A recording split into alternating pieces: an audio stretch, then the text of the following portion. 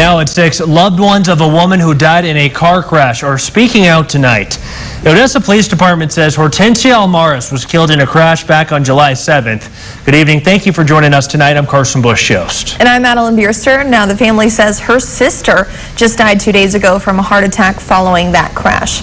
Let's go right to ABC Big 2's Rachel Hallam, who is live at OPD tonight. Now, Rachel, those close to the two sisters are in complete disbelief right now.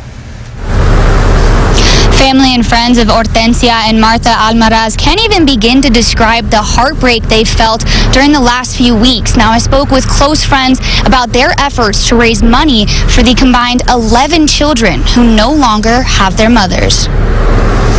Odessa police say on July 7th, around 6 o'clock at night, 42-year-old Hortensia Almaras was driving her Mercedes on East Highway 191 when 79-year-old Don Bassett failed to control his speed and hit the back of Almaras' car.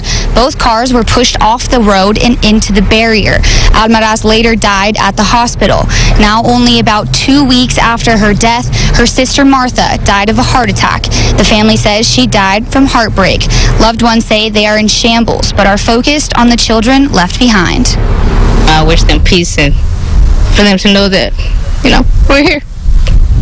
We're here, we're going to try to do what we can. We're not going to leave their children behind or forgotten. That's for sure.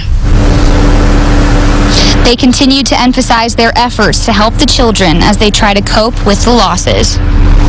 Do what we can as friends. Like I say, we always raised like that to learn how to stick together, but I hate that we all have to come back together like this, grieving and dealing with loss.